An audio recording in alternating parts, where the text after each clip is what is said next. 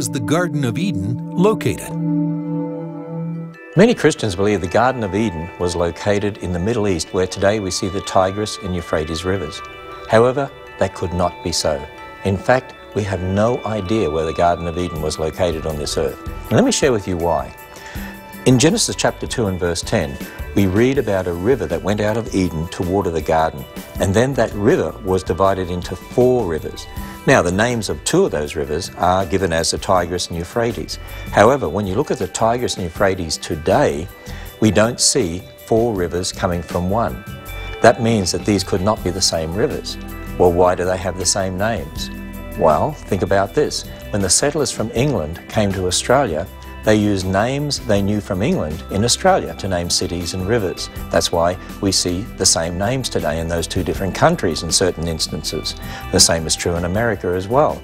Well, when Noah landed in the Middle East, the Bible says that Noah's Ark landed in the mountains of Ararat, and now that area today known as the Middle East, we do see names such as the Tigris and Euphrates, similar to the names in the pre-flood world, but that doesn't mean they were the same rivers. It just means that Noah or his descendants used some of those same names they were familiar with before the flood to name places after the flood. Now, there's also another important fact to consider, which would also help us understand there is no way we would know where the Garden of Eden was originally located. You see, Noah's flood was a global event. It would have destroyed the earth. We also believe that there was one continent before the flood. We read on the 3rd day of creation that God gathered the waters together into one place. Presumably the land was in one place, and that land would have been so destroyed by the flood of Noah's day. We believe that that continent split up during the flood to form the continents that we have today. There is no way we would know where the Garden of Eden was originally located. And under that area of the Middle East today, we see thousands of feet of sedimentary deposits, fossil-bearing deposits, flood deposits. Those sediments were deposited by the flood of Noah's day. So there's no way the Garden of Eden could be on top of those fossil-bearing sediments. So where was the Garden of Eden located? We have no idea where the Garden of Eden was located, but we do know that the Garden of Eden definitely existed.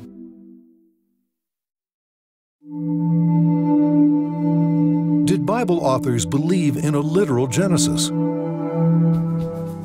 Did the Bible authors believe in a literal Genesis? When we think about that question, we realize that there are many different kinds of literature in the Bible. There's poetry, there's parables, but much of the Bible is historical narrative. And so when we come to Genesis 1 to 11, we want to ask, what kind of literature is this? We could look at the internal evidence within Genesis 1 to 11 itself. We could look at what the church has believed about those chapters throughout history. But I want to consider, what did the biblical authors and Jesus himself believe about those chapters? In Numbers chapter 12, God tells us that he spoke to Moses face to face, not in dark sayings, but clearly. And so we should expect, as we read Genesis 1, that this is not mysterious writing. When we look at the Old Testament authors, we see that they consistently treat Genesis 1 to 11 as straightforward history. For example, the genealogies in 1 Chronicles 1 through 8 confirm the genealogies of Genesis 5 and 11. When we look at the Psalms, we see in Psalm 33 that the psalmist emphasizes that God spoke and it was done. He created and it stood fast.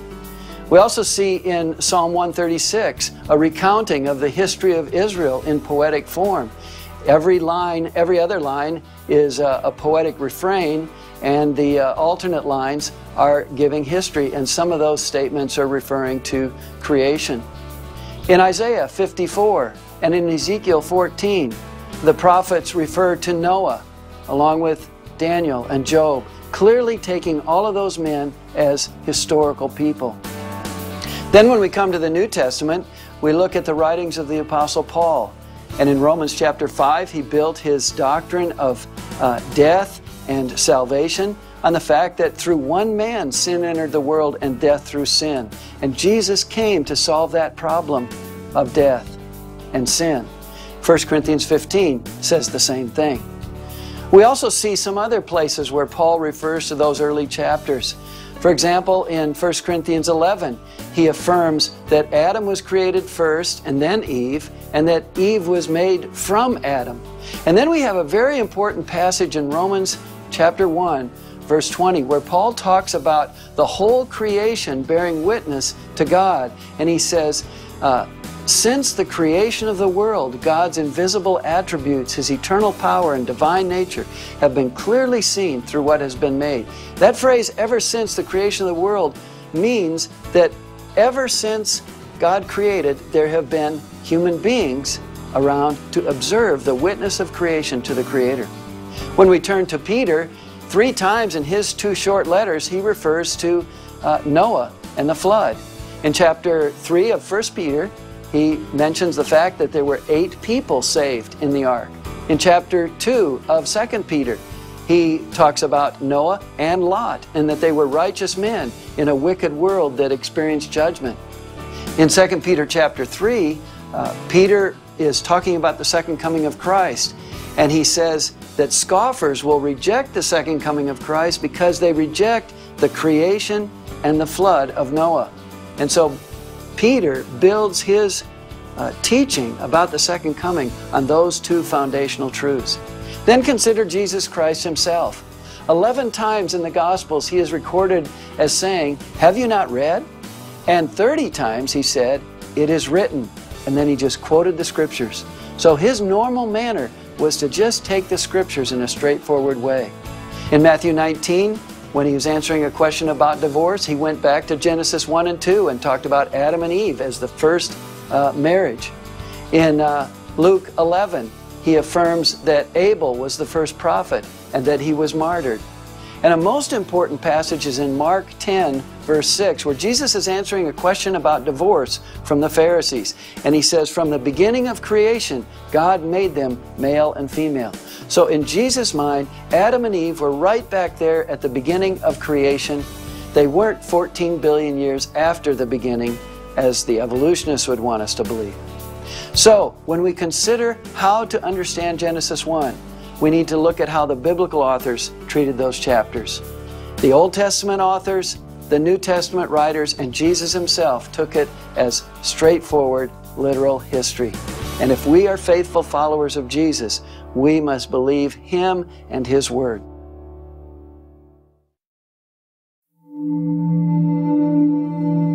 Was there death before Adam sinned?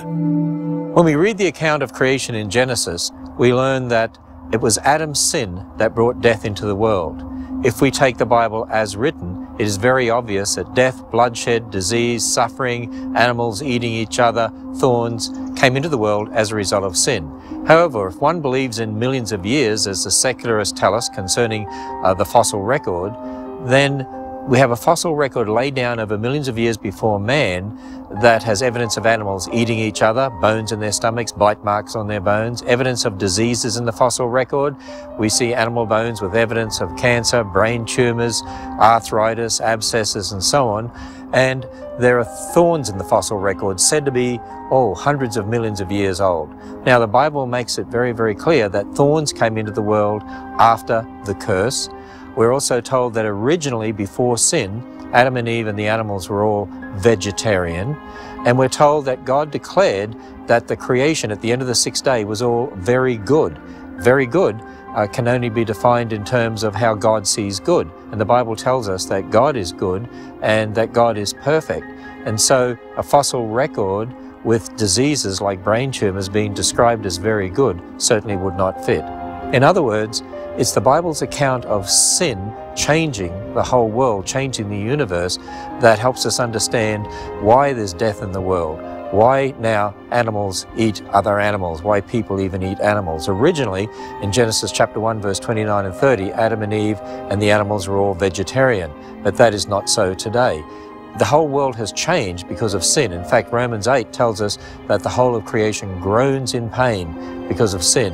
As a Christian, one cannot consistently take millions of years and add that to the Bible. To do so, one would have to reinterpret the Bible's clear account in Genesis, which results in undermining the authority of Scripture.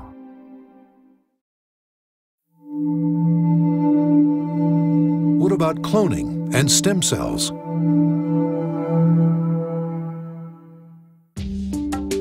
In my 20 years as a practicing physician, I've seen no technology or no advance in medicine that holds the promise of stem cell technology. Imagine, illnesses and infirmities that just a few years ago we thought to be untreatable are now potentially curable. However, at the same time, we're excited and we look forward to many, many advances in this field over the next few years. We must temper our excitement. We need to understand that these technologies are fraught with ethical problems and dilemmas. And the controversy really stems around the source or the origin of the cells themselves. Many people understand that there are embryonic stem cells and adult stem cells. Embryonic stem cells are cells that are derived from the embryo. In other words, just a few days or the first few weeks after conception, we start with 1 cell, then 2 cells, then 4 cells, and these cells ultimately must differentiate or change into all the different cell types in the human body. The human body has almost 200 different cell types. So these early cells have the potential to differentiate or change into many different cells. To obtain embryonic stem cells, you must disrupt an embryo, which is a very genteel way of saying you must kill the embryo. We know from God's Word that we're human from the time of conception. By that I mean the time of fertilization. So there is an ethical dilemma. Is it right to kill a person to use those cells to potentially help another?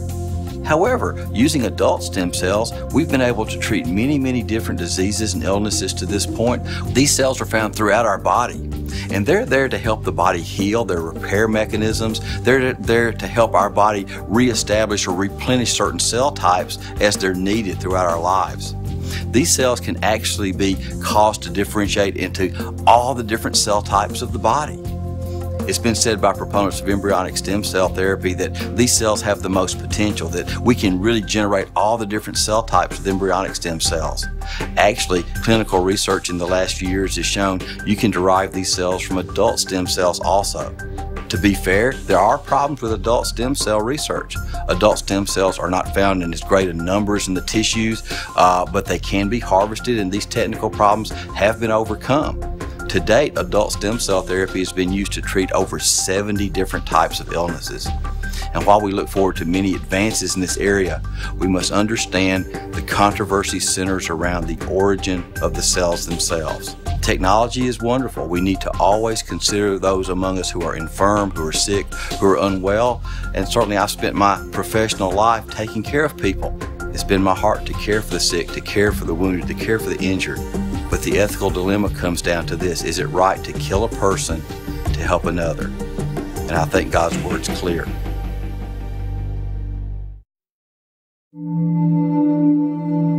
Does evolution have a chance?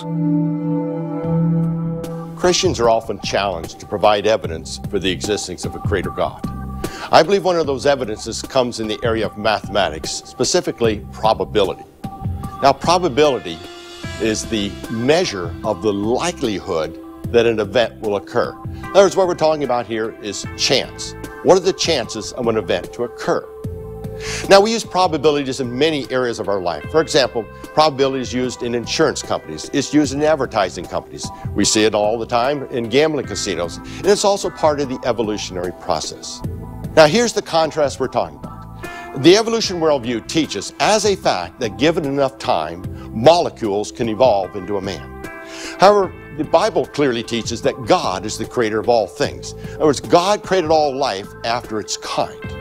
So these two are in contrast. In other words, both of these cannot be true. I believe we can use the area of probability to help us determine which one, creation or evolution, better matches reality, or better matches what we actually observe out there. To do this, we'll use the origin of life, the first living cell. And to help illustrate this, we'll use just one of the components of a cell called a protein. Now, proteins are made up of what we call amino acids. Amino acids bond together to make biological proteins. So what we need to look at are the parameters that are involved in the formation of a single protein. And that will help us understand some of the probabilities involved in getting a single living cell. Now, one of these parameters is called the type of amino acids that are used in making proteins. There's over 300 different types of amino acids out there, but only 20 are used in life. That means life is very selective. If we get one of these wrong amino acids, the protein may not function properly. It can be very damaging to our bodies. A second probability problem deals with the shape of the amino acids. Amino acids come in two shapes. We call them left-handed amino acids and right-handed amino acids. And like our hands, they are mirror images of each other. Now here's the problem. Only left-handed amino acids are used in life. Right-handed ones are not used in life. So there's a second probability problem. The third problem deals with the order. These amino acids cannot be lined up in just any random order. They have to be in a very specific order so that protein can fold a specific way and perform its function. So the three problems we have here, number one, we can only use 20 of the over 300 amino acids that are available. Of those 20, we can only use the left-handed versions. And then they all must be in the correct order or that protein may not function properly. Now the human body is made up of all these cells which are made up of proteins. Proteins come in various sizes. They range in size from about 50 amino acids to over 30,000 amino acids. Now if we were to take just a very small protein, say a protein of about 100 amino acids, and ask, what is the probability of that very small protein occurring by random chance processes? That probability would be 1 in 10 to the 130th power. That's 1 followed by 130 zeros. To help illustrate that immensity of that problem, if we were to flip a coin and we wanted to get heads all the time, for example, we wanted to flip a coin and get heads 100 times in a row, what would be that probability? How often would we have to flip that coin? In order to achieve this, we'd have to flip that coin 300 million times a second for over 1 quadrillion years. That's an immense problem for evolution to overcome, just to get a protein of 100 amino acids. Now, the human body is made up of about 60 trillion cells. How long would it take to assemble 60 trillion cells at 1 per minute? And that turns out to be about 114 million years. But that doesn't account for getting them in the right order. If we had to get them all in the right order, that would far surpass the evolutionary time frame of billions and billions of years. Now, when we go back to the human body, it is a tremendously complex organ, tremendously complex. For example, in our human body, we have about 40 billion capillaries. Those are the smallest of the blood vessels. If we were to take all those capillaries and line them all up, that would be about 25,000 miles long. We also have a heart that beats about 100,000 times a day. We have red blood cells that transport oxygen to our body. We have white blood cells that identify enemy agents in our body. We have eyes and ears that are more complex than any man-made machine. And we have a brain that has about 100 trillion connections in it. Now, if we were to take all 60 trillion of these cells and look at the probability of assembling all 60 trillion of these cells to form all these very specific complex organs that all interwork together in the evolutionary time frame of 3.8 billion years, I think that probability would be beyond our comprehension. I believe that probability is a wonderful tool for showing that there indeed exists an all-powerful, all-knowing Creator God who tells us we are fearfully and wonderfully made, and also tells us in Romans 1:19 and 20 that He has given us all the evidence for a Creator God, and we have no excuse.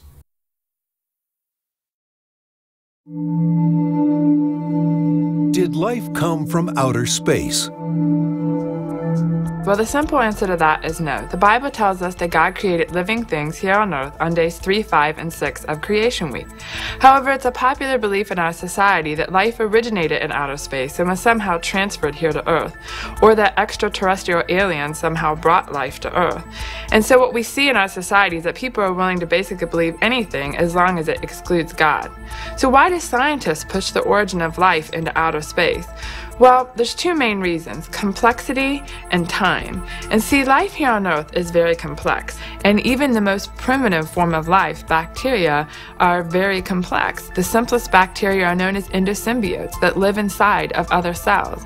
And while their amount of DNA and number of genes is small, they have very complex interactions with their hosts. So even the simplest life isn't simple.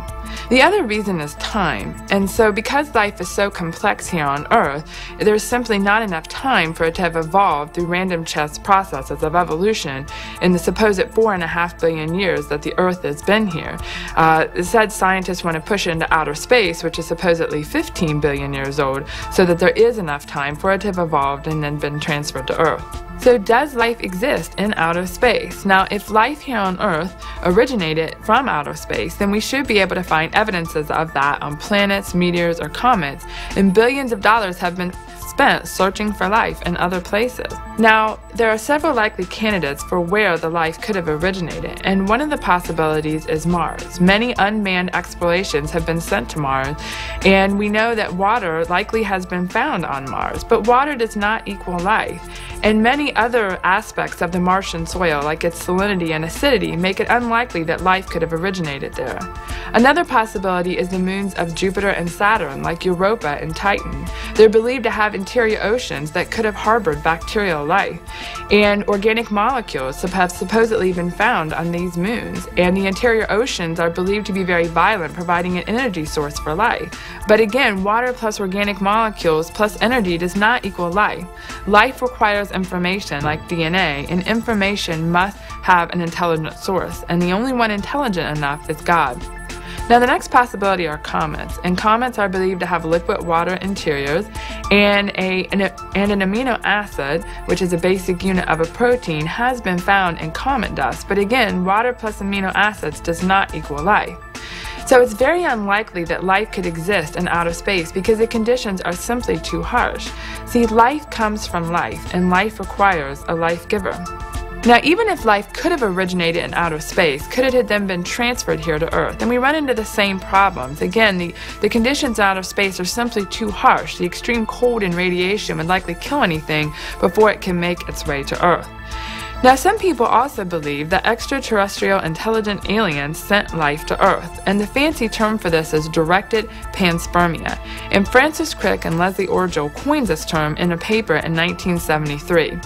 And they believe that because life has evolved here on Earth, and Earth is only 4.5 billion years old, that it's very likely that life has evolved in other places in outer space because it's 15 billion years old. Now, what is their evidence for this? And they believe that the universality or the similarity of the genetic code of all living things points to a common source. But what we see is that they are using their presuppositions that their ideas about the past reign supreme to God's. If we start with the biblical presupposition, we see that the universality and similarity of the genetic code comes from the fact that we have a common designer, God, that created all living things. Now, could God have created life on other planets? Yes, but why? God spent creation week fashioning the earth and getting it ready for his crowning glory, mankind. And everything that God created is for mankind's benefit and enjoyment. Even the microscopic bacteria that we can't see are for our benefit. They form symbiotic relationships in our gut to help us digest food, and they're involved in nutrient cycling in the environment. Now, we can't rule out that God created non-intelligent life on other planets, but it seems very unlikely knowing the purpose of living things and their relationship with man here on Earth as set in place by God.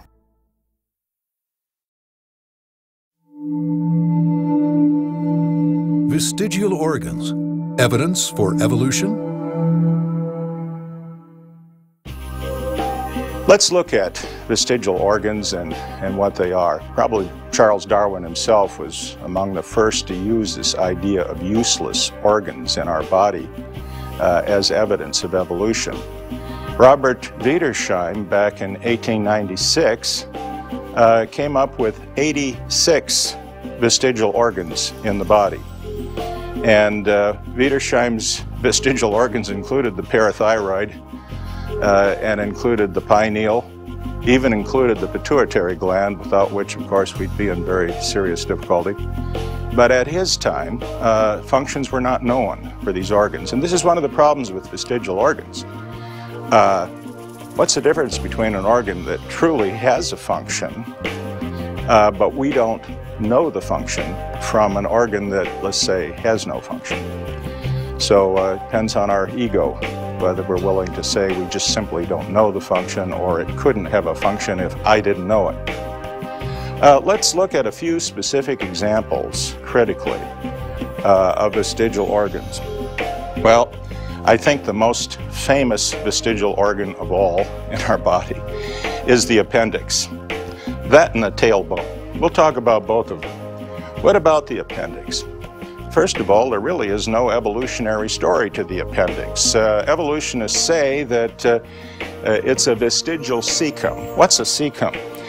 This part of the large intestine that hangs down below where the small intestine enters is called the cecum. So the first thing we need to know is humans already have a cecum. So the appendix can't be a vestige of a cecum we used to have. Where is the appendix? Well, the appendix is right down here. If we can turn this perhaps a bit, maybe I can even pull this out. We've opened up the cecum, and this opening right here goes into the appendix.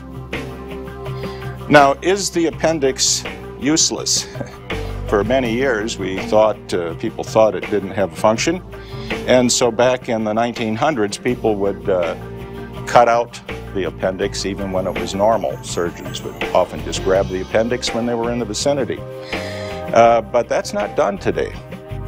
And one thing that's come up just within the last few years is we now have a pretty good, very plausible function. The appendix appears to be a safe house in which bacteria can be harbored that are useful. And you might think bacteria are all harmful or not. We have certain bacteria that are useful for digestion.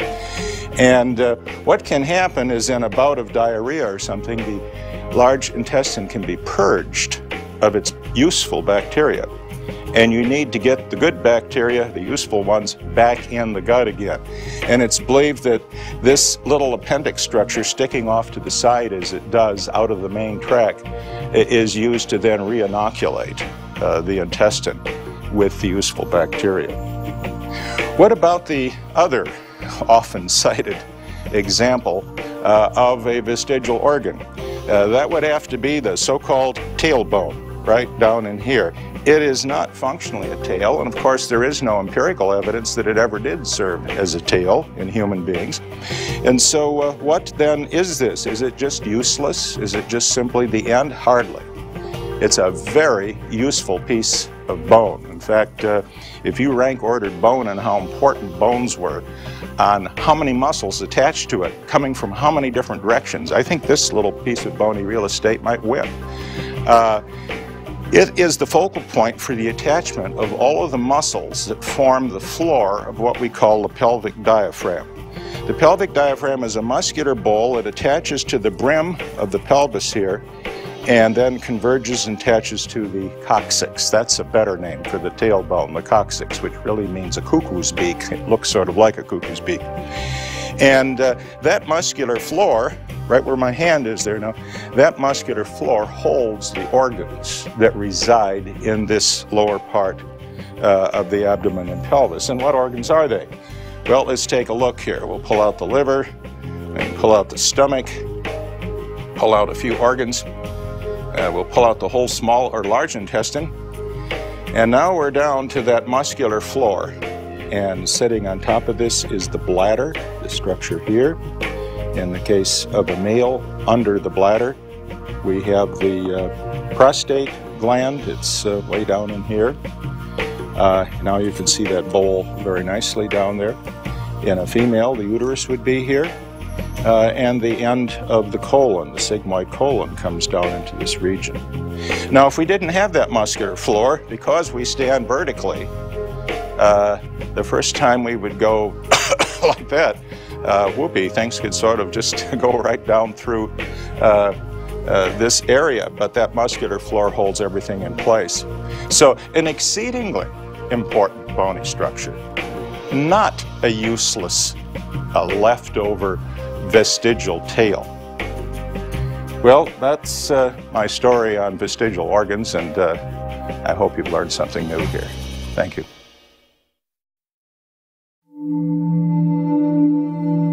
What is the best argument for the existence of God?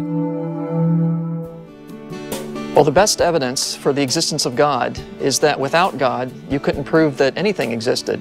You couldn't prove anything at all, in fact. Now, there are many lines of evidence that people sometimes use to demonstrate the existence of God, or at least to confirm the existence of God, and I don't want to minimize any of those. Certainly, it's the case that the intricacies of a living cell certainly confirm God's existence. The majesty of the solar system confirms God's existence. Even the effects of God in people's lives certainly are confirmation of God's existence. But it turns out that most arguments that people use for the existence of God are not 100% conclusive. And so it seems to me that the most powerful argument for God's existence is that apart from Him, we couldn't prove anything at all. You see, in order to prove things, we need laws of logic. What are laws of logic? Laws of logic are the chain of reasoning that we use, the correct chain of reasoning, to come to various conclusions from certain premises, certain givens. And you see, we all know about laws of logic, and we use them every day. Even if we can't recite them, we all know them instinctively. You can't have A and not A at the same time in the same relationship, what we call the law of non-contradiction. Now, everyone uses that principle. It's very commonly known. And yet, you see that these laws of logic would not make sense in an atheistic universe. Why would we have these laws at all without a lawgiver? Why would the universe feel compelled to obey laws of logic if there's no God who's upholding the universe? You see, laws of logic in the Christian worldview make sense. They're a reflection of the way God thinks. And so we have these laws of logic that apply everywhere. They're universal. They don't change with time. And that makes sense because God, you see, upholds the entire universe everywhere, and God does not change with time. And so that is reflected in the way He thinks about things. And we can, in a sense, think like God, not completely, of course, but we can think in a way that is consistent with His nature because we are made in the image of God. And so we have access to these laws of logic by which we reason. Laws of nature would be another example of something that only makes sense if you take God's existence as something that is factually true. Why would we have laws of nature that the universe feels compelled to obey? Why do these laws have mathematical properties to them like E equals mc squared and F equals ma? Why is it they can be described by these simple equations that the human mind can understand? Well, that makes sense in the biblical worldview where God has imposed a certain amount of order on the universe. God has made our minds and He upholds the universe in a logical way that we can understand. Laws of morality would be another example of something that really doesn't make any sense in an evolutionary atheistic universe. Why is it that we ought to behave in a certain fashion if we're just evolved animals, if the universe is just an accident? Why not make up our own laws? And of course, some people do that, and they go to jail for making up some laws that perhaps other people would say are not so good. After all, somebody might think that it's okay for him to kill someone else, but that doesn't really make it right, does it? Not at all. You see, in the Christian worldview, laws of morality make sense because, after all, there is a God who made us in His image and we're responsible to that God for our actions. And so morality stems from a Christian worldview. It makes sense in light of the biblical God. In a way, the existence of God is the easiest thing in the world to prove because, you see, it's something that everyone already knows. The Bible tells us in Romans 1 that everyone knows in his heart of hearts the biblical God because God has made Himself manifest to everyone. God has shown Himself to everyone in the creation, in our conscience, and so on. And so we don't have to go around and try to come up with some new argument. No, people already know God. That's not the problem. The problem is not that people don't have enough evidence for God's existence. The problem, according to Scripture, is that people suppress that truth in unrighteousness. That's what Romans 1 tells us. What is known of God is made manifest in them. God has showed it to them, and yet they suppress that truth in unrighteousness because they don't want to believe in a God who is rightly angry at them for their sin, for their rebellion against Him. And so you see, what our job is to show people that they're being inconsistent. On the one hand, they're relying upon things like logic and science and morality, things that only make sense in a Christian worldview, while simultaneously denying the God that makes that worldview possible.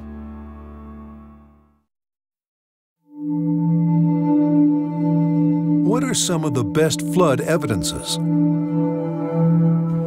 If the flood really did occur, what evidence would we look for? You know, most people haven't even thought of that question, let alone thought of an answer. You know, the Bible says that the fountains of the great deep were open, the rain fell from heaven for 40 days and 40 nights, the waters rose 150 days until all the high hills under the whole of the heaven were covered and the mountains were covered. And we're told that all land-dwelling, air-breathing life perished except for those on the ark. Wouldn't we expect to find billions of dead plants and animals buried in rock layers laid down by water all over the earth? And that's exactly what we find. Billions of dead things called fossils buried in rock layers laid down by water all over the earth. But let's expand on that. Let's look at 6 of the best evidences for the flood. Evidence number 1, sea creatures buried high in mountains on the continents. That's right, marine creatures that live in the ocean are found in mountains like the Himalayas. How did they get there? Unless the ocean waters rose up over the continents. And we find marine creatures in rock layers all over the continents, everywhere around the world. Evidence number 2. We'd find rapidly buried plants and animals. Well, we do, fossils. We find fossils not only of plants, but of bees, of bats. We find fish that haven't finished having their breakfast, eating another fish, they're buried and fossilised. Ichthyosaurs giving birth to babies and they're fossilised. We find delicately preserved fossilised jellyfish. How do you fossilise a jellyfish slowly? Evidence number 3, rapidly deposited sediment layers right across the continents. We find that everywhere we look. Look at the Redwall limestone, full of fossils in the Grand Canyon. Yet the same limestone layer is found in the same position over in Pennsylvania, then over in England, and even in the Himalayas. The chalk beds, the White Cliffs of Dover, we find the same chalk beds in Europe, in the Middle East, over into Kazakhstan. We find the same chalk beds with the same fossils in Texas and the Midwestern United States. We find the same chalk beds in Western Australia. The coal beds of Pennsylvania and West Virginia are also found in England and Europe, right across to the Ural Mountains. Evidence number 4, long transport distance of sediments. The Coconino Sandstone in the Grand Canyon. The sand grains are believed to have been eroded and washed from as far north as at least Wyoming. The Navajo Sandstone in Zion National Park, those huge white cliffs, the sand grains are believed to have been eroded and washed all the way from the Appalachians right across North America. Evidence number 5, rapid or no erosion between sediment layers. Again, think in terms of the Coconino Sandstone and the Hermit Shale. There's a knife-edge, flat, featureless boundary between those two rock layers for mile after mile through the Grand Canyon. Yet the geologists claim that there's 10 million years missing at that boundary. What would have happened during 10 million years of weathering and erosion? You'd get a topography, not a flat, featureless boundary. The bottom of the Grand Canyon, the Tapete Sandstone sits on the pre-flood rocks, and we have evidence of huge erosion there, with boulders being picked up from the underlying rock layers indicating rapid erosion. Evidence number 6, we find whole rock layer sequences deposited rapidly in quick succession. Look at the walls of the Grand Canyon, from the Tapetes at the bottom to the Kaibab limestone at the top, supposed to be representing 300 million years of slow and gradual sedimentary deposition. When the plateau was pushed up, those rock layers were bent and folded, but they were folded without fracturing. They had to be soft if they were bent without fracturing. That means that they could only have just have been deposited. But that means the 300 million years never happened. All those rock layers had to be rapidly deposited in quick succession during the flood year. So you see, when you ask the right question, you get the right answers. Who are we going to believe? The scientists who weren't there, who don't know everything, who sometimes make mistakes? Or the Word of God who was there, who saw what happened and told us what happened during the flood? And what we see in God's world agrees with what we read in God's Word.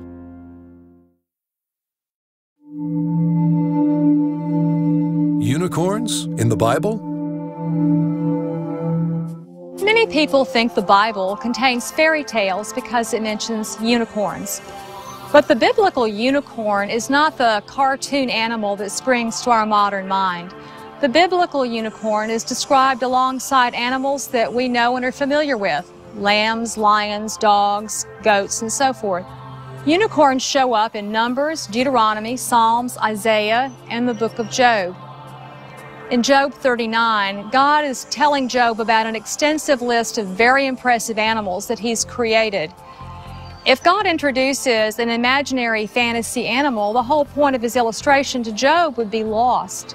In Job 39, we see God describing goats, donkeys, horses, hawks, eagles, peacocks, ostriches, and the unicorn. God describes the unicorn as being an impressive, strong animal that's totally useless for man's agricultural needs because it can't be domesticated to pull a plow. Elsewhere in Scripture, we see the unicorn described as skipping like a calf, traveling like a bullock, and bleeding when it dies. Modern readers tend to stumble over the unicorn because we forget that the single horn is not that unusual a feature in God's design menu. Think of the rhinoceros or the narwhal. The fossil record cannot give us a definitive identity for the unicorn, but it does show evidence of large single-horned animals. One example is the Elasmotherium, a 19th century discovery which is basically a very large rhinoceros. The elasmotherium has a skull 33 inches long, a skull which could easily support a massive horn. Linguistic comparisons between the Hebrew language, the language the Old Testament was originally written in, and Assyrian sometimes point out that the word translated unicorn is very similar in its transliterated form to the Assyrian word for aurochs. The aurochs was a two-horned, bull-like creature that was probably used by the Assyrian kings for sport hunting. Often in the Assyrian archaeological finds, the aurochs is pictured with its symmetrical horns in profile as just one horn. This same creature, the aurochs, was described by Julius Caesar in the Gallic Wars as being a bull-like creature almost as large as an elephant, and one whose horns were greatly prized for use as cups at feasts. The most impressive quality of the unicorn is its strength. In Deuteronomy, the unicorn's horns are used to speak of the prophesied strength of the tribes of Manasseh and Ephraim. In Numbers, the unicorn is used to point to God's strength. Though we can never know for certain the actual identity of the unicorn, its identity is not what's really important here. If we think of the biblical unicorn as a fantasy animal, we demean God's Word which is real and trustworthy in every point.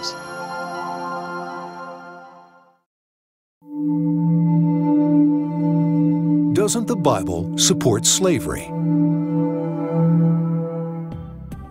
Slavery has become a hot-button issue in today's culture. Oftentimes critics of the Bible come to a Christian and they bring up the issue of slavery in an attempt to discredit the Bible.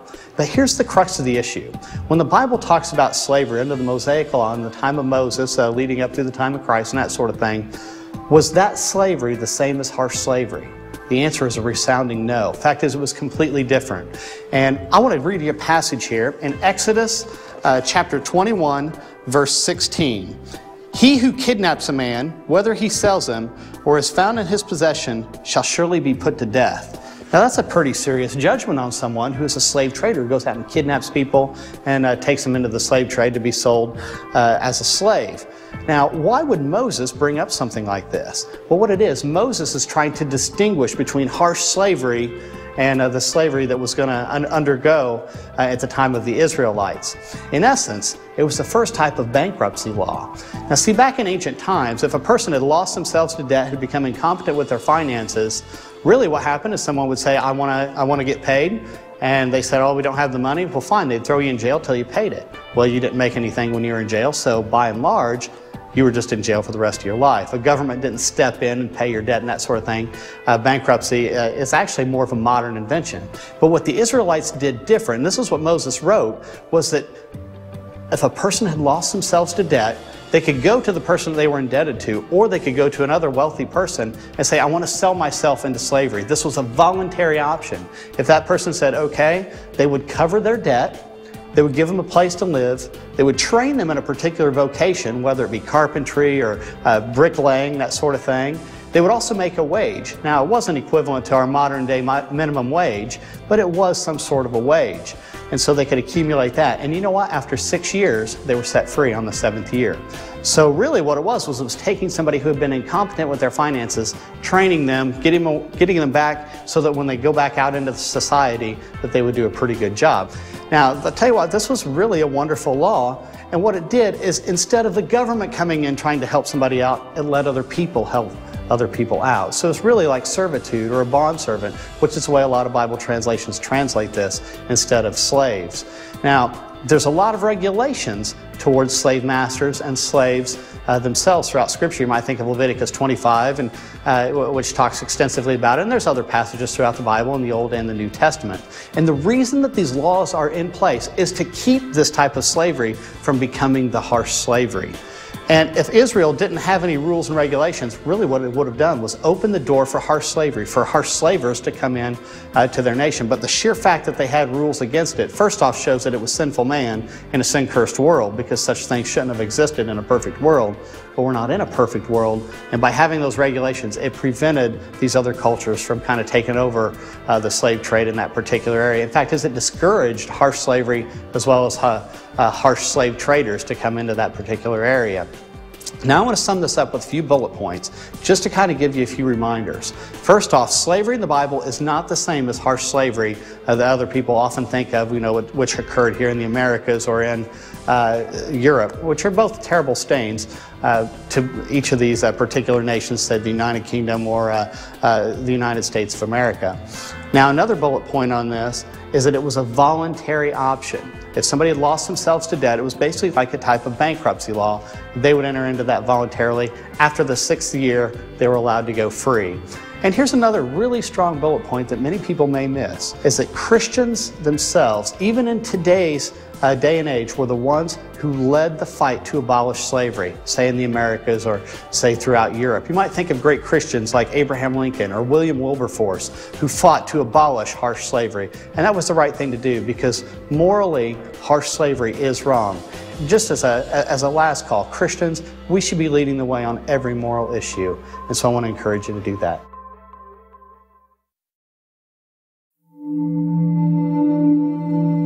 How can someone start a new life in Christ?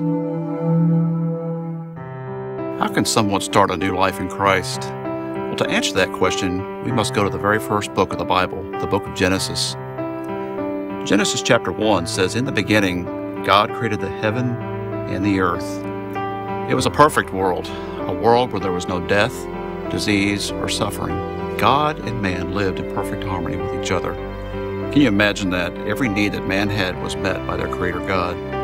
But you know, He didn't create Adam and Eve to be obedient puppets. He created them to have freedom to choose. Freedom to choose to love Him and to obey Him. He only gave them one rule, one command to live by. Can you imagine that? Just one rule. In Genesis 2:17, He says, "But of the tree of the knowledge of good and evil ye shall not eat, for in the day you eat of it, ye shall surely die." Well, Satan, who had already been cast out of heaven, came down to this earth to try to ruin God's perfect creation. He came in the form of a serpent and came to Adam and Eve and began to question what God had told them. Well, on that very defining moment, the Bible tells us that Adam and Eve believed the lie of Satan. And unfortunately, they ate of the fruit of that tree, and sin entered into the world. Everything that God had created perfect was now corrupt. And Adam and Eve now began the process of dying, not only physically, but also spiritually. The Bible tells us in Romans 5:12, "But as by one man, Adam, sin entered into the world, and death by sin, so death passed upon all men, for all have sinned." The Scripture also tells us in Genesis 3:15 that God would send a sacrifice to die for the sins of the world somewhere in the future. And He made that promise to Adam and Eve to restore that relationship between God and man. Well, 2,000 years ago, the Bible tells us that God fulfilled His promise in Genesis 3:15. Romans 5:8 says this, "But God demonstrated His love for us, in that while we were yet sinners, Christ died for us." The debt that you and I would have to pay for our sin was now paid by what Jesus did on the cross. But I have great news. Jesus didn't stay on the cross. He was buried in a tomb for 3 days, and after the 3rd day, the Bible says that He arose. You see, He conquered sin, and He conquered death now. 1 Corinthians 15 says, "For as in Adam, we all die, even so in Christ, we all shall be made alive." You see, without Christ, we're all dead men walking. But in Him, we can be made alive. But you say, how can I be made alive in Him? Well, the Bible says that we must receive that gift of eternal life. Romans 6:23 says this, "For the gift of God is eternal life through Jesus Christ our Lord." I would like to ask you, first of all, would you like to start a new life in Christ? Would you like to receive this gift of eternal life? You say, yes, I would like to do that. I'd like to clarify some things of what that involves. The first thing is trusting Him. Trusting Him and what He did on the cross for the penalty for your sin. You're not trusting in anything that you're doing or that you've done to merit yourself to get to heaven, but you're trusting in what Christ did alone. The second thing is we must repent. The Bible tells us that we must turn from our sin, turn from our wicked way, and begin to follow Him, and that's what true repentance is. The third thing is that we receive Christ as our Lord and Savior. John 10:9 says this, and this is Jesus speaking. He says, I am the door, and by me, if any man enters in, he shall be saved. And the last thing is, rely on God's strength. You know, some people are under the impression that if they become a follower of Christ, that everything's going to be fine and they'll have no problems, no challenges. But there's not a person in the Bible that ever lived in the Old Testament or the New Testament that didn't face challenges. But the difference is they didn't have to face those challenges alone. Hebrews tells us this, I will never leave you or forsake you. That's Jesus speaking. That's a promise that he gives to us who know him as personal Savior. The book of John chapter 6 says this, Truly, truly, I say unto you, he that believeth on me hath everlasting life. That is God's promise to you. We want to share in your joy if you've made this life-changing decision, and we ask that you would please contact us at the information provided on this DVD and tell us your story. We look forward to hearing from you soon.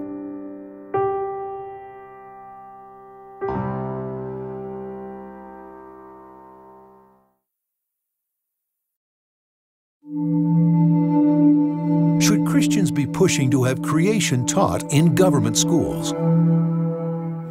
To understand this question, we first need to think about the history of the Bible in the public school system in America. Initially, the Bible was used as a textbook, prayer was allowed in schools, and biblical principles of morality were taught to the students in the public education system. Today, we see that biblical Christianity has been kicked out of the public schools and has been replaced by the religion of secular humanism.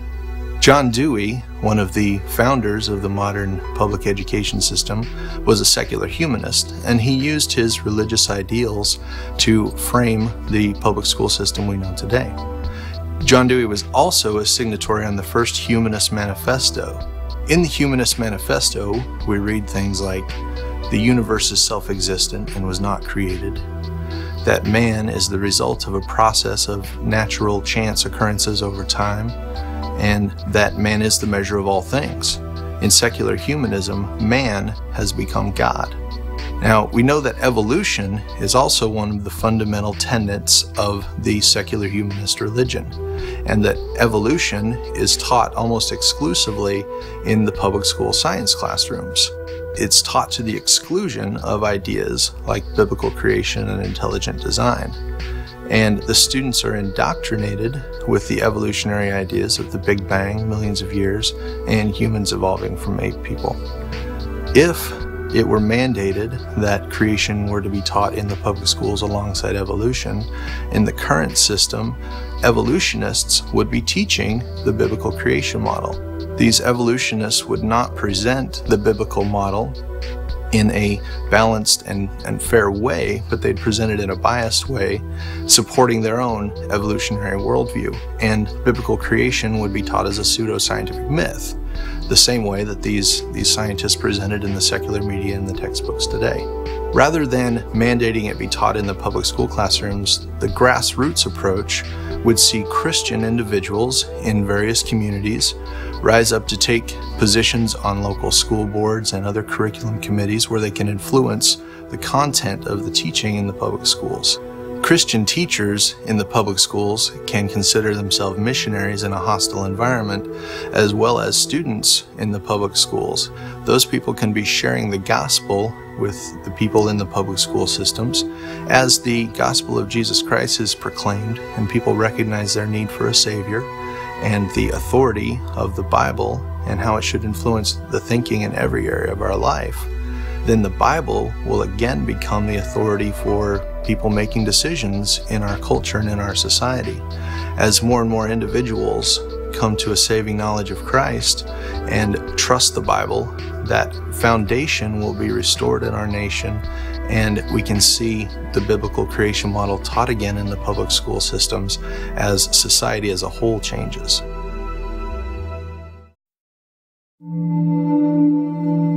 Was the flood of Noah global or local in extent?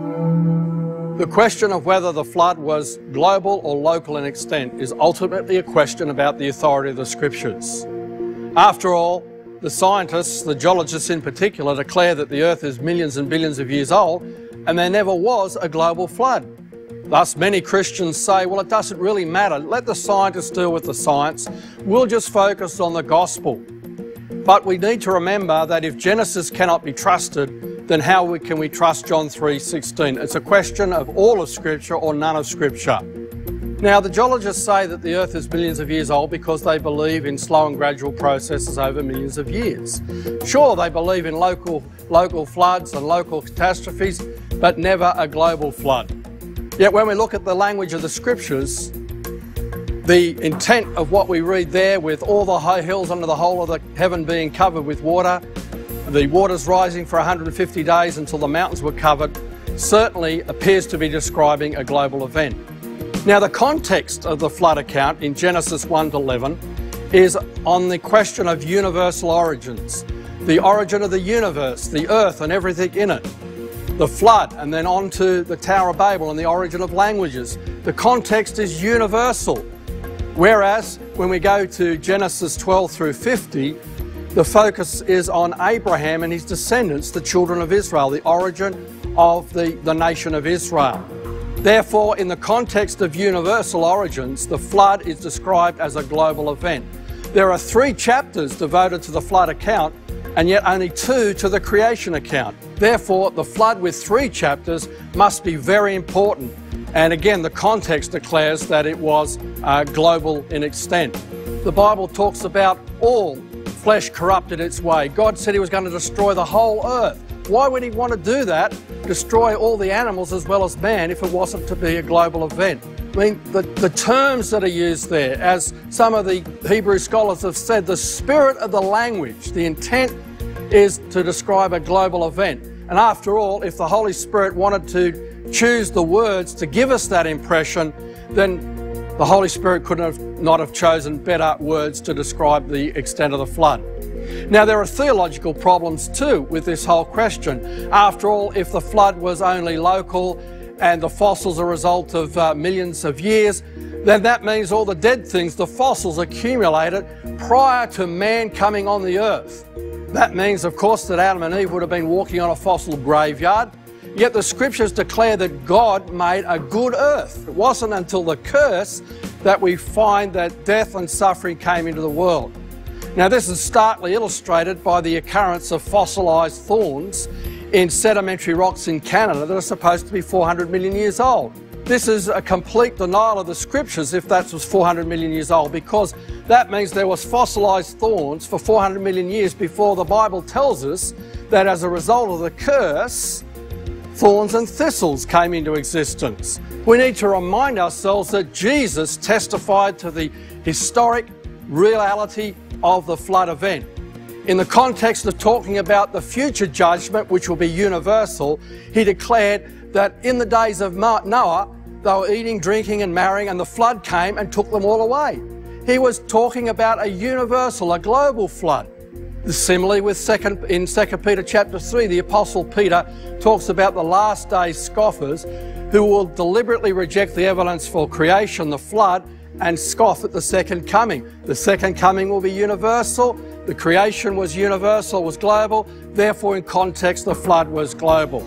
Now, after all, there are also scientific problems. Why would Noah have to build an ark the size that it was, 450 feet long, if all the animals had to do was to fly and migrate to another location? It doesn't make sense. Why tell Noah to preserve those animals on such a large boat if all they had to do was migrate away? So there are many problems with denying that the Scriptures are teaching it was a global event. So you see, this is ultimately a question about the authority of the Scriptures. The Scriptures declare the flood was global. Therefore, we believe that the flood was global, and therefore the scientists who weren't there, who don't know everything, must be wrong about their declaration that there never was a global flood. God's Word is true, and what we see in God's world agrees with what we read in God's Word. How old does the earth look? The Bible clearly teaches that the earth is young. When you look at those days in Genesis, the Hebrew word there is for a literal 24-hour day. When you add up the genealogies in Genesis, it comes to a 6,000-year history for the Earth. But to hold a young Earth view today, in today's world, is laughed at. It's very unpopular because the world believes that the Earth is 4.5 billion years old. But does the Earth really look that old? Think about a fossil like a trilobite fossil in a sandstone. How did it form? Well, most people think in terms of sand grains slowly being washed by a river over long periods of time and eventually burying a critter like a trilobite. And so they look at a trilobite fossil and think in terms of millions of years. But you see, we need to recognise that the past was not observed. We weren't there to see the fossil, the critter buried and turned into a fossil. Most people think in terms of millions of years because they haven't thought in terms of catastrophe. But we do see catastrophes today. We see small-scale catastrophes like floods, earthquakes, and volcanoes, volcanic eruptions. And in fact, even local catastrophes today accomplish a lot of geologic work. Remember what happened at Mount St Helens? May 18, 1980, there was up to 600 feet of sediments deposited. Then in March 1982, a mudflow came out of Mount St Helens and carved into those sediments a canyon 1/40th the scale of the Grand Canyon. And it all happened in less than a day. A lot of water, a little bit of time. So catastrophes are what accomplishes a lot of geological work. The same with the Grand Canyon of the Colorado River. Most people don't realise that the Colorado River is not eroding any longer. And the headwaters of the Colorado River are at a lower elevation than the top of the plateau through which the canyon was carved. So the Colorado River couldn't have carved out the Grand Canyon. It needed a lot of water, a little bit of time. It needed catastrophic conditions. You know, the scientific community thinks in terms of millions of years because they believe it. They weren't there to observe the past. They only assumed. There was no direct observation. You know, the Apostle Peter predicted this. In 2 Peter chapter 3, he said that in the last days there would come scoffers who will be willingly ignorant of the evidence and will believe that all things continue as they were from the beginning of the creation. In other words, everything has gone on slowly and gradually over thousands and millions and billions of years. And that's the belief called the uniformitarianism, or the present is the key to the past. And that's how most people think. They think in terms of the present is the key to the past. They've been brainwashed into thinking that things take a long time, and therefore rocks and fossils take millions of years to form, and therefore the earth is old. So they think it looks old when it really isn't. You see, it all comes down to the fact of what glasses you're going to wear, because it's what happens in your mind. We don't observe the past, we only observe the present. So how can we explain how things formed in the past? We have to interpret the evidence in terms of a belief system. And are we going to believe, therefore, the words of the scientists who weren't there, finite fallible scientists who didn't see the rocks and fossils form, who say that everything goes slowly and gradually over millions of years, that makes the earth look really old? Or are we going to trust the word of God who was there, who knows everything, who never makes mistakes and never tells lies? Genesis is God's eyewitness account, and he tells us that he created instantly and that he caused the worldwide global flood. Jesus confirmed that when he said that the flood came and destroyed them all. So who are we going to trust? God or the fallible scientists? No, the world doesn't really look old. It's all in your mind. What glasses are you going to wear? Are you going to trust God's word or believe that the word of finite fallible men? When and how did the Grand Canyon form?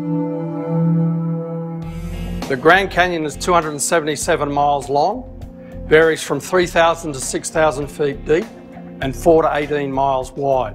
It's the only natural feature on the Earth's surface that can be seen from the moon. So how and when did the Grand Canyon form? Well, there's 3 undisputed observations. First of all, everyone agrees that the plateau was there before the Colorado River. But that creates a problem because you see the headwaters of the Colorado River are at a lower elevation than the plateau itself. So how could the water go uphill to carve out the Grand Canyon? And then everyone agrees on the scale of the erosion. 1,000 cubic miles from the canyon itself and 100,000 cubic miles of rock layers from above the rim rocks of the Grand Canyon. So how did the Grand Canyon form when it actually cuts through a plateau? It doesn't go around the plateau. In fact, the headwaters of the Colorado River are at a lower elevation than the plateau it cuts through. And everyone agrees that the plateau was there before the Colorado River got there and supposedly carved out the Grand Canyon. Well, it couldn't carve out the Grand Canyon if it's at a lower elevation. Its headwaters are at a lower elevation than the canyon itself. Now, there's always been a secular controversy about when exactly it formed, the Grand Canyon. The conventional geologists have argued whether it was 70 million years ago when the plateau was uplifted, or even as recently as 6 million years ago. They don't know. They also don't know how it formed.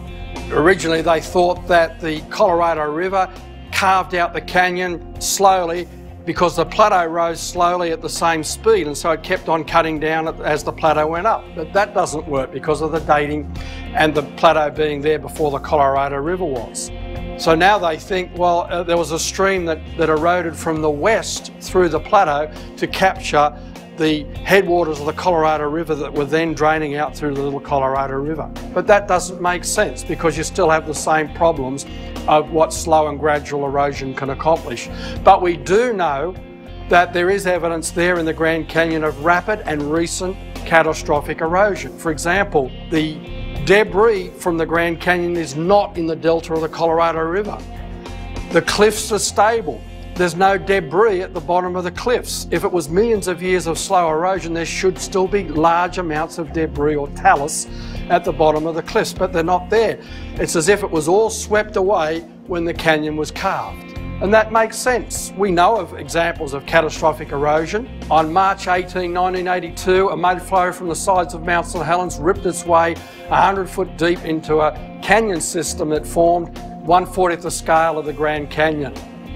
Then we know from the evidence that in the Channel Scablands in the Pacific Northwest, 500 cubic miles of water burst through a natural dam and in 48 hours eroded out a 15,000 square miles area. So when was the Grand Canyon formed? Well, if we look at the evidence in the light of God's Word, it's clear that as the flood waters retreated, the mountains rose, the valleys sank, and those waters would have drained off the plateau country that was rising up to rip off that 100,000 cubic miles of rock. And then as the water's flow receded and slowed down, it would start to carve a channel. But by that time, the plateau was so high, it was damming those receding flood waters to the east, making huge natural dams. That dammed water was added to by post-flood rainfall, so that eventually the spillway of that natural dam overflowed and a lot of water, a little bit of time, burst through and ripped out the Grand Canyon. So when we examine the evidence in God's world, in the light of God's Word, we see agreement, and that's exactly what we would expect because God is a true and faithful witness. What are some good questions to ask an evolutionist? It's often very important in a conversation with a critic of creation to ask the critic to define his or her terms. And so we might ask questions of clarification, such as, what do you mean by the word evolution? The word evolution can simply mean change in a general sense. It can refer to the idea that organisms have evolved over millions of years from one kind into another. It can mean the idea that organisms share a common ancestor. And so it's important that we define our terms before we begin the debate so that there's no confusion later on. We might ask, what do you mean by the word science? Science can simply mean knowledge in a general sense. It can mean knowledge acquired by the scientific method, for example. And so whether or not you classify evolution as science might depend on whether you're talking about operational science or origin science as another example. What do you mean by the word theory? Which can, in ordinary language, simply mean a conjecture, but in scientific language, it actually means something that has substantial support, something that has evidence that would confirm it. In addition to these, there are questions that we can ask to get the critic to think through his basic worldview.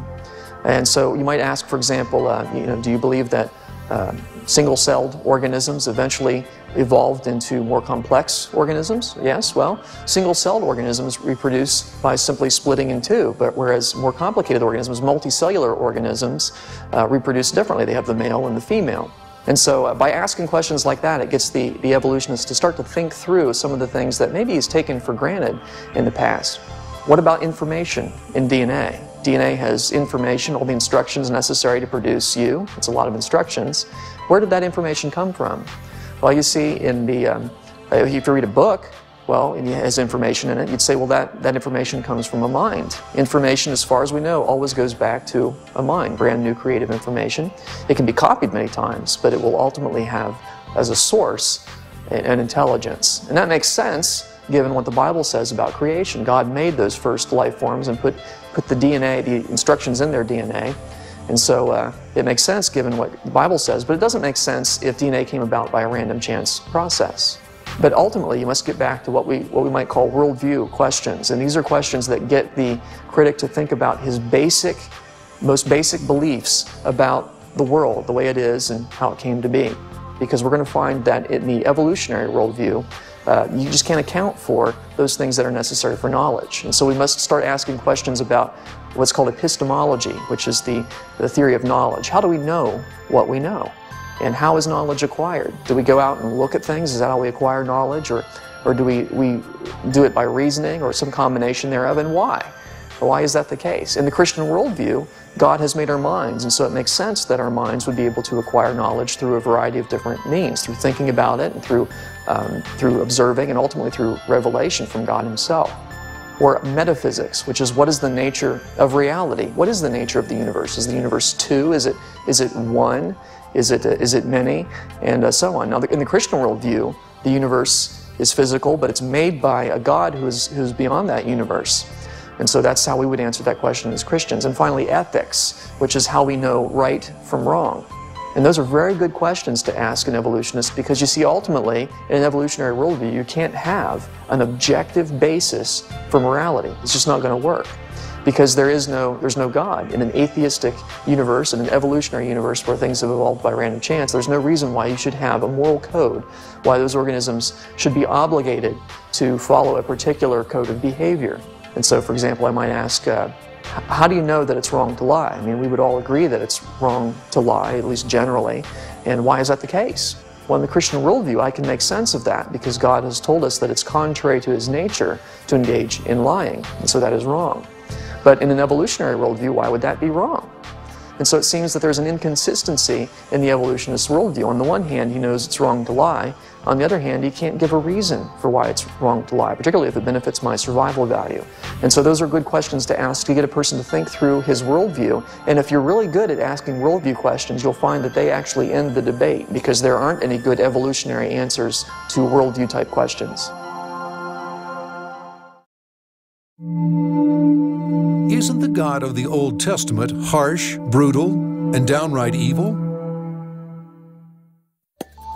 In today's culture, the Bible is under attack. And that shouldn't be a surprise to many Christians, because the Bible's been under attack going all the way back to Genesis chapter 3, when the serpent, who was influenced by Satan, said, "Did God really say?" in context of not eating the fruit of the tree of the knowledge of good and evil. But you know what? In today's day and age, the Bible specifically come under attack in Genesis chapter 1 through Genesis chapter 11. And when we see these attacks come in, they're usually generated toward creation versus evolution, and we can answer those questions fairly easily. But what we've seen is a turn then. People start attacking the Bible, and they start attacking the character of God. And some of those examples are, isn't God a very harsh God? You know, how could He judge those innocent people in the flood? Or, you know, could God really send people to hell? And these are some of those types of questions that we receive that are attacks on the character of God. Let's take a look at the flood, for example. When it comes to the flood, people say, how could all those innocent people die in the flood? But you know what? Were they really innocent? In Genesis chapter 6, the Lord says that the wickedness of man had become great on the earth, that every intent of the thought of his heart was only evil all the time. Man was becoming so sinful. And the Lord basically gave him a countdown, He gave him about 120 years to count down to the flood to repent. In fact, his Noah was a preacher of righteousness. But you know what? They still perished in the flood. They were sinners, and the Lord exercised judgment. But notice what the Lord did. The Lord sent Noah to build an ark of salvation, in essence. People had the opportunity to get on the ark. Noah and his family were saved. 8 souls in all were saved on the ark. But see, the Lord provided a means of salvation. But would the Lord send people to hell? You know, I've had people come right up into my face and they point blank ask me, they say, do you think a good God is going to send all these people to hell? My answer is usually, only if they sin. Romans 3:23 says, all have sinned and fall short of the glory of God. We have all failed to meet the expectation of God. And really, we all deserve to go to hell, which is separation from God, the separation from all the goodness of God as well. And you know, the fascinating thing is that some of us will not end up in hell. And that all goes back to the Lord Jesus Christ. See, back in the garden, when Adam and Eve sinned against God, and we were in Adam and Eve when they sinned, we've all fallen short, going all the way back to that point. We all deserve to die right then and there. But you know what? We serve a God of grace, a God of love, and a God of mercy. And out of His love and out of His mercy, basically gave us a grace period. The Lord sacrificed animals to cover Adam and Eve, instead of Adam and Eve dying right then. And you know what? There were sacrifices from Adam and Eve. Abel offered fat portions. Noah offered sacrifices after the flood. The Israelites offered sacrifices. And they were all pointing toward Jesus Christ, who is the ultimate sacrifice. You see, the punishment from an infinite God deserves an infinite punishment.